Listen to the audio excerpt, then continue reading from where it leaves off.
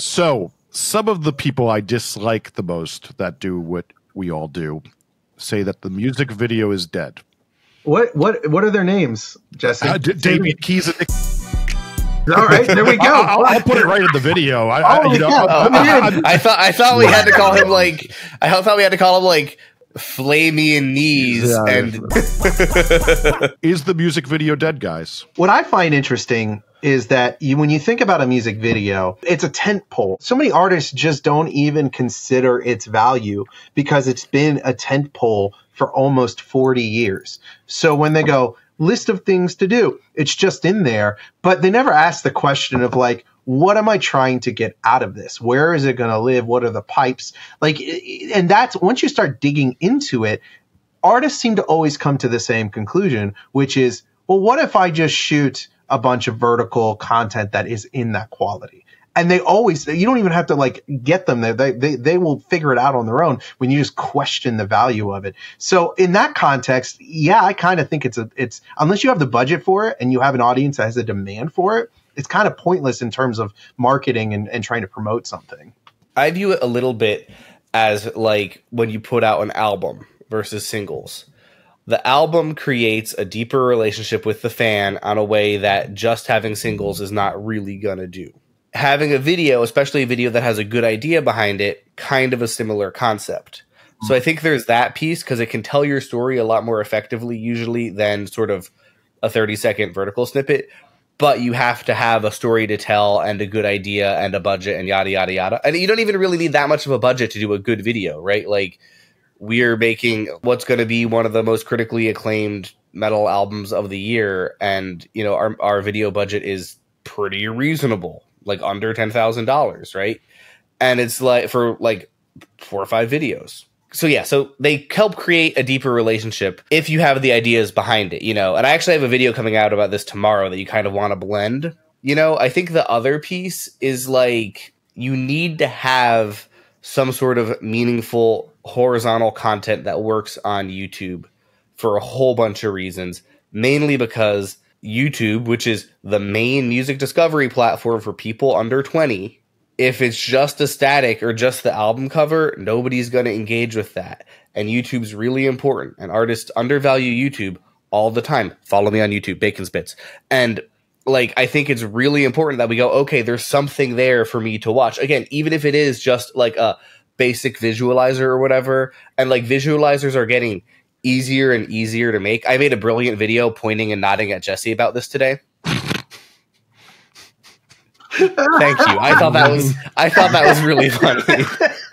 But like, Jesse, you talk about like the minimum viable product, right? And it's like, we do this with like Autumn Kings, a pop rock band I manage all the time, where it's like, oh, hey, like, what do? We have a really good visualizer guy. We pay him a small amount of money. So even the album tracks, you know, or like sort of the sped up version of the single to whatever, there's like some sort of video content there, or they have like clever ideas to help do the video. Like but you need a horizontal video thing on YouTube. That's important, even if it is relatively lo-fi, the way some of your most effective vertical video can be relatively lo-fi, but go and get 10 million views. By the time this airs, I'll have put out a video talking a little bit more about this. But the thing I've really come to believe, and I've been told by someone that there actually is like a media study on this, that since so many people convert from TikTok and Instagram over to YouTube, those people are also looking to continuously see a video when they go there, and that the conversion seems to be better when there's video. So what we see now is, for example, Shabuzi Bar, Tipsy song, whatever it is, that is him literally doing one take. And I mean, he may have done more takes, but it's a one take in front of a green screen, which cost no time to make. So the Tommy Richmond $1 Million Baby viral song that was #2 for numerous weeks is just party pictures with a lyric overlay. I think you need to have that because that is what will retain people's terrible attention spans these days. And that's why I think it's necessary. But the other thing I will say is that, like Matt said, is videos are the greatest chance to deepen a narrative and deepen a relationship, and people stream more of the artists they think about the most.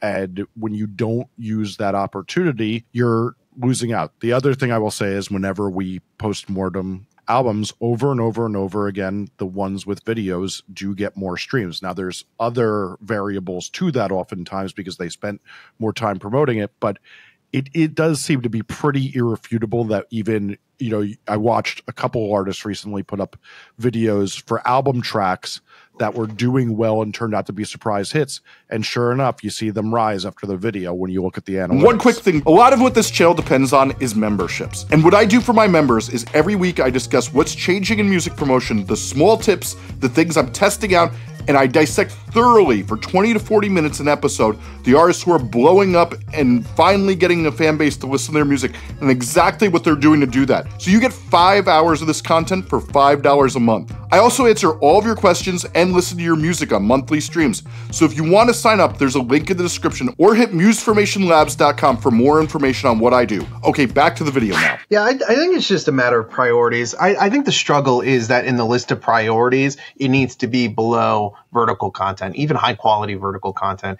I struggle when I work with an artist and I don't know, let's say they have $20,000 and they're spending $5 of it on a music video and $1,000 of it on content, right? Like that's where I struggle with it.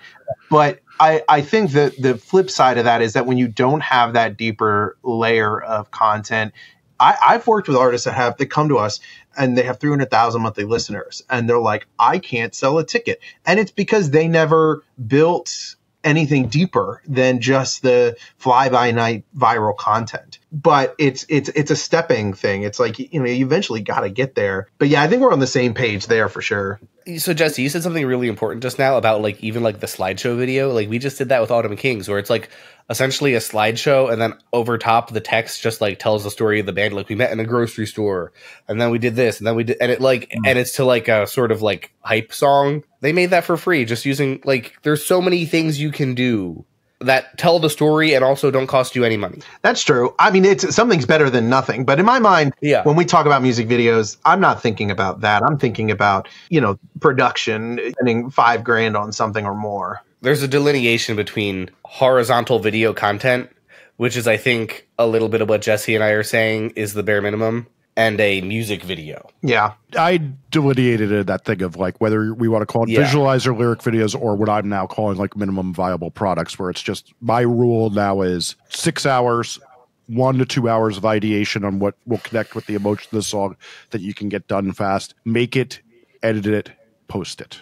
And don't think much more, because just like lyric videos, when they are overly produced, I don't think that you're rewarded for putting 12 hours into a lyric video most of the time. It's just, that's not the thing that needs effort. It's just the same way that I think all of us can agree that most artists under 1 million monthly listeners, unless they have the best idea on earth, spending $5,000 on a video with a $10,000 budget for an album is silly. Well, it's so frustrating too, because when they think about what is going to make a piece of content do well, those rules apply to every piece of content except the music video. That has to be this artistic. If I go and look at the engagement on our music videos versus content, there's nothing to talk about. There's no conversations to be had, because every content is there's a narrative sometimes, but ultimately it's sort of lost in the artistic mix.